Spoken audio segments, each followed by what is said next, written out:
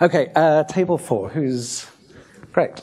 You can just, sorry, why don't you come over here so everyone can see you and tell us who you are, where you're from, why you're here, all that sort of stuff. Well, if I'm sitting down, it doesn't make much difference when I'm standing up. Okay. I'm Sylvia Meek, and I'm from the Malaria Consortium and reporting back on the group about the future of nets. I think the first statement, which was quite unanimous in our group, is that there is a future for nets. People will be glad to hear around this table, this room, I'm sure. But there was quite a lot of discussion about the need for better nets and for stronger nets.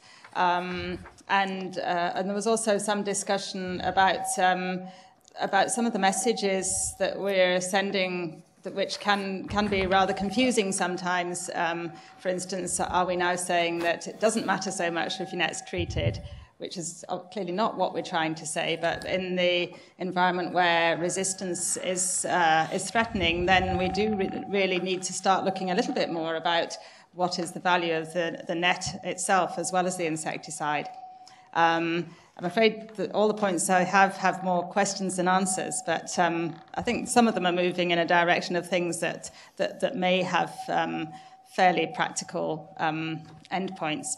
I think one of the things that came across throughout the discussion was that we really need to find ways to do more to stimulate and incentivize innovation. It came across in a lot of different ways, whether it's how markets work, what the tools, the products, and so on. But what we're lacking at the moment is the way of supporting that. And some of the issues have come up in different groups on that, but it's something that really needs more focus.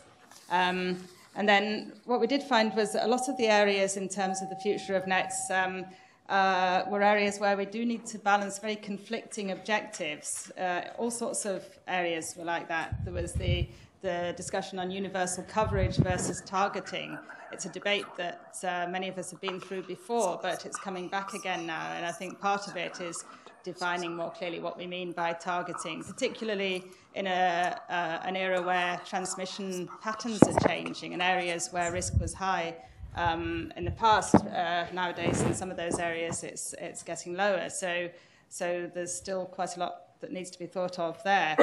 The other conflict was the conflict between single interventions and combinations of interventions or multiple interventions. This has become perhaps more emphasized now because of the issue of resistance and thinking about the approaches to drug resistance, where everyone really supports the idea of combination therapies. Should that be the approach that would play a role in insecticide resistance? But even beyond the resistance issues, the idea that more people will access nets or protection from mosquitoes if there are multiple tools and multiple ways is an issue. And then the discussions between the cost of nets and the durability, the cheap versus the high quality spectrum.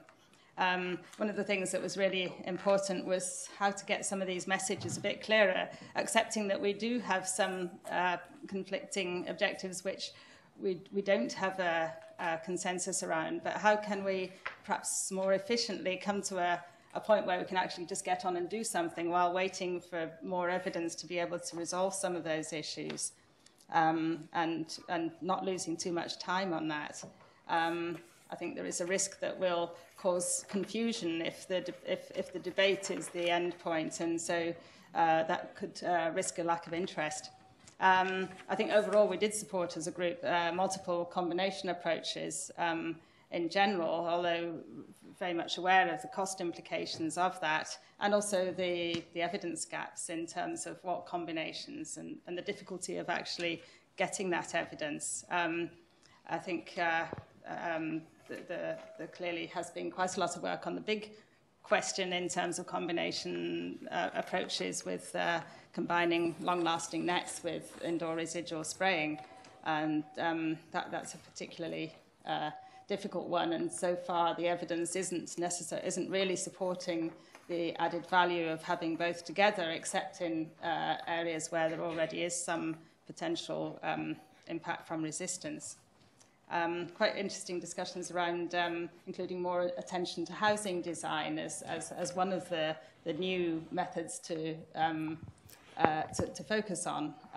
Housing design is changing in many countries, and how can houses be made not only better environments for the life of the mosquito net, but also in terms of keeping out the mosquitoes. And then we were asked to look at tools for outdoor biting mosquitoes and transmission outdoors.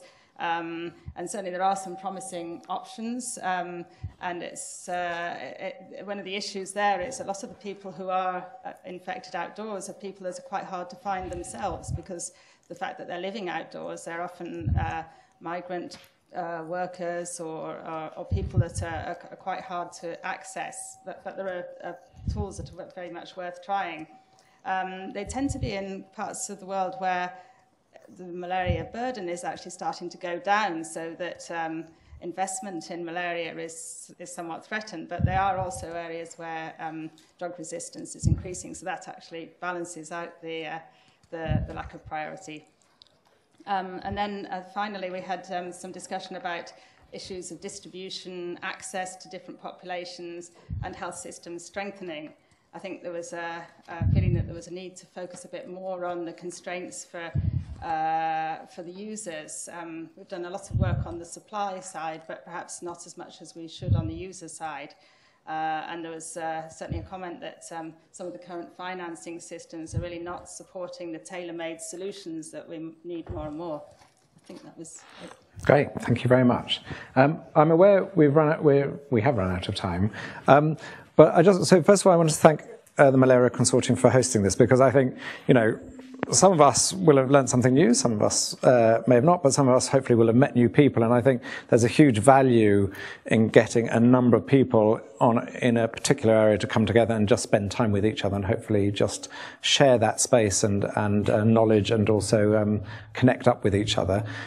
So I hope it's been useful. I don't think these things ever change the world, but I think they do sort of offer new perspectives, and I do know that, as I said, I've been looking quite a lot at systems change, and the fact that you can have a group of people sitting in a room and actually come up with new solutions and sort of think about actually new ways that aren't just sort of revolutionary, but actually integrate things that already exist. And I think that's one of the things I've heard this morning, is that we're not trying to create something completely new, but you're saying there's lots of bits of the architecture around, but often they aren't joined up, and you don't have the right people talking to each other. And you have, and that's a classic example, I think, of the major manufacturers not necessarily being linked into the supply chain, not linked into the to the organizations in the way that actually, if they were to come together with more trust in a way that was facilitated well, could actually come up with solutions to problems that in the past weren't there because people were taking a siloed approach. So just want to thank all the speakers, the facilitators, all of you for coming. There's, I think, some food. And also just finally, Sue George over there, who you've all been wondering, what the hell is that woman sitting over there? Is she doing her homework? Well, Sue is doing her homework because she's going to be doing the write-up. So the purpose of these events, from our perspective, is firstly to host a conversation, but also actually to get some of those key points out to the broader public. And also in that regard, I'd like to introduce Eliza, who's over there. And Eliza is the editor of the Global Development Professional Network, who will be hosting the debate and also is supporting all this work and developing that site. So, hello, Eliza.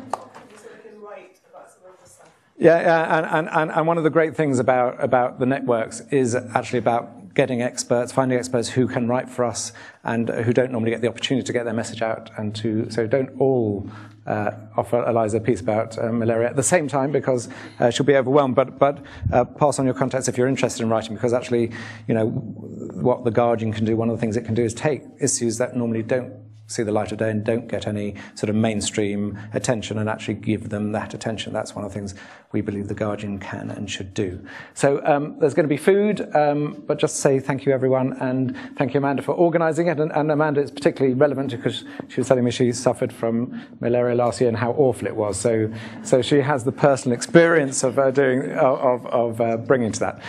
But to everyone, thank you very much, and please stay and network. There's food. We've got the room for another 40 minutes or so.